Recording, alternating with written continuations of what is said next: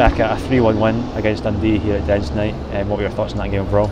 I thought it was probably a game of two halves. I think we started pretty well. I thought we were very dominant in the first half in terms of kind of keeping them in their half, even when we were getting the ball and they kind of wanted it back off us. Even their clearances, we were kind of picking it back up the second balls and restarting on attacks. And then in at half time, I think we all knew that they were going to kind of get a bollock in and come out and kind of chuck everything at us. So I thought we dealt with that pretty well with the second half, and we showed two sides of our game. We had the good flowing football at the first half and then kind of grinded the second half out.